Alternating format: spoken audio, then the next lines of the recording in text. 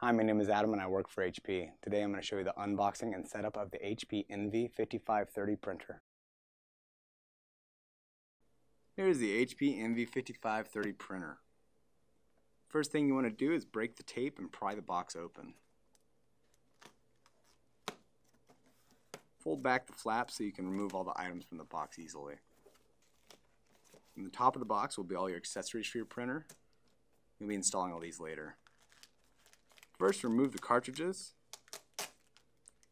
First one here will have a card attached. This is your tricolor cartridge. It's a good idea to keep this card around so that you'll know which cartridges to buy when you're going to replace them. Then take out the black cartridge. They're taped into place so that they don't move during shipping. The last item in the part of the box is the power cable. Just remove it from the tape as well. Pull out the piece of cardboard and set it aside for recycling.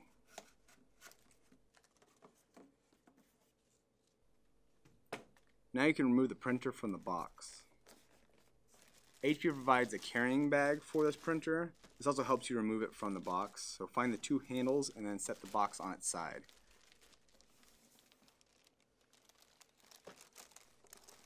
Holding those two handles, gently pull the printer out of the box. Set the box aside for recycling. Now we can remove the styrofoam packaging from the sides of the printer.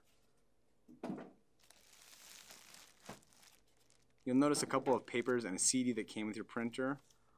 The booklet is a multi-language user guide which provides basic setup and troubleshooting information. This piece of paper is your getting started guide. This is a basic step-by-step guide for your printer, which is essentially what we're showing in this video.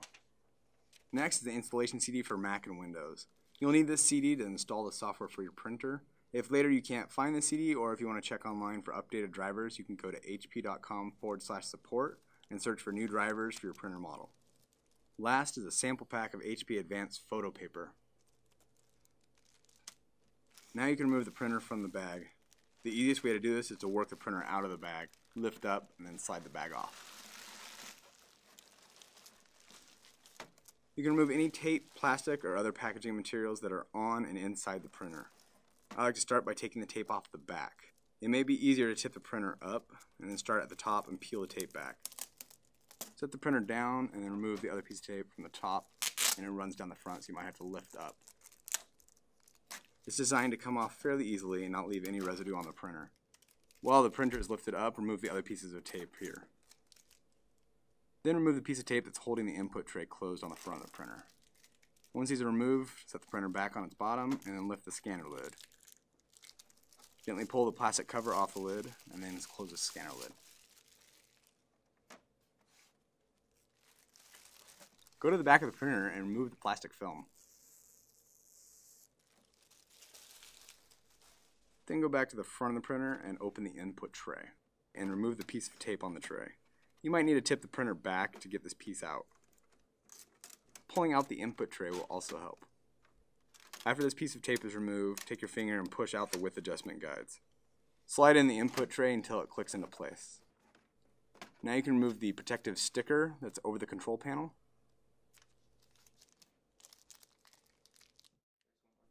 Now you can remove the packing materials from inside the printer. So turn to the side and then lift up on the top cover. Remove the piece of cardboard and strips of tape near the back of the printer. Now we'll remove this orange piece of plastic by lifting the tape up on the side and then piece of tape on the front, and the plastic will remove out of the printer. Now you can close the top cover and the scanner lid. Your printer is now unpacked, and now we'll set up the hardware.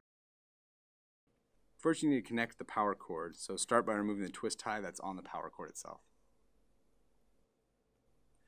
Sometimes they can be a bit difficult to remove.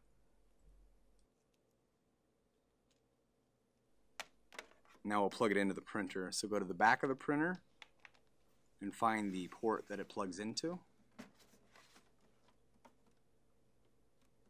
Then plug it firmly into place, making sure it's all the way in. Now take the power cord and plug it into a power source. For this video we're using a power strip, but HP recommends that you use a wall outlet to prevent any power issues.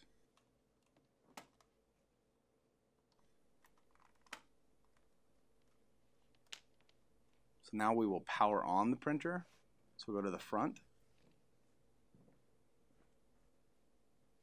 On the left hand side is the power button, so press it to turn the power on.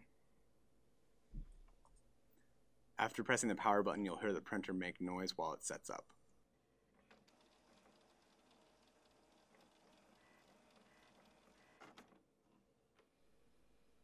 Once the printer is powered up, it'll ask you a series of questions to help set up the control panel.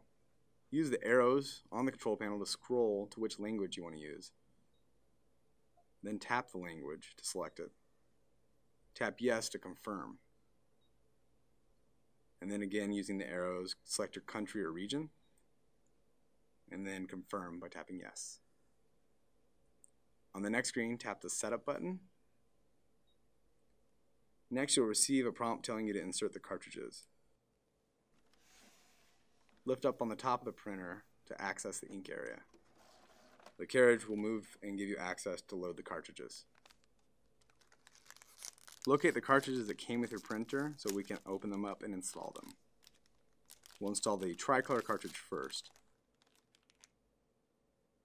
Open the cartridge by ripping the packaging from the top, or if you have problems, you can use a pair of scissors.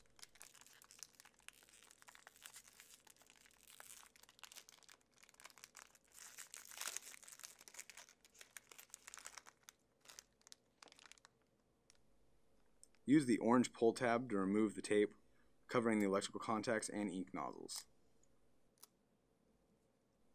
When going to install the cartridge, look at the locking levers on top of the carriage to make sure the color matches the cartridge you're trying to install.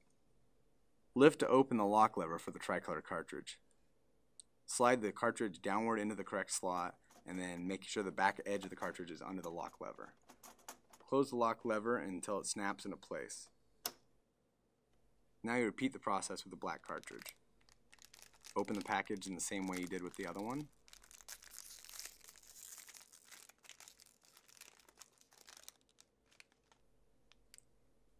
Making sure to remove the tape as well. Then lift up on the locking lever. And then you can slide the cartridge straight down. And then close the lid, which will lock it into place. Once the cartridges are in, you can close the ink access door. The printer will recognize that you've installed genuine HP cartridges. A message will appear on the control panel stating that.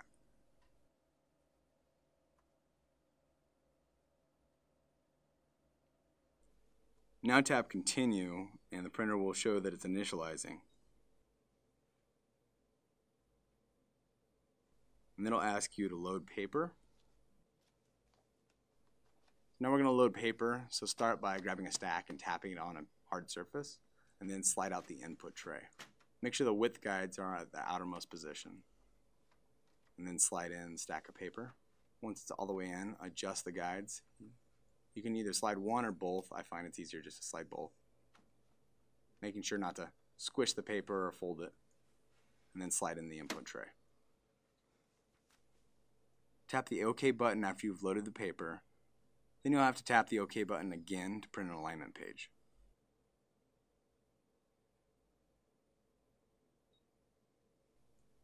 The printer will show that it's printing an alignment page and then print one out. This process can take up to a few minutes, so we're going to speed up this section in this video.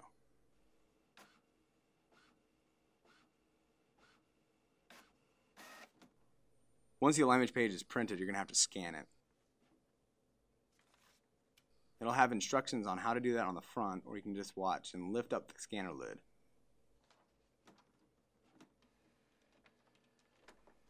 Place the alignment page face down on the right front corner of the glass. It'll indicate on the printer where to do that. Load the paper, making sure it's snug up against the sides, and then close the scanner lid. Tap the OK button on the control panel, and the printer will then scan the alignment page. Now this process can take a few minutes, so we sped this up in the video. When it's finished scanning the alignment page, an alignment successful message will appear. Once you see the alignment successful message, tap the OK button. You can set up a wireless connection for your printer either via the software or the standalone printer. Since configuration is different for each user, we're not going to show that in this video. So we're going to press Not Now. A software reminder message will appear, so tap OK. Now your hardware setup is complete. You can install the printer software and then begin printing. This was the unboxing and setup for the HP Envy 5530 printer.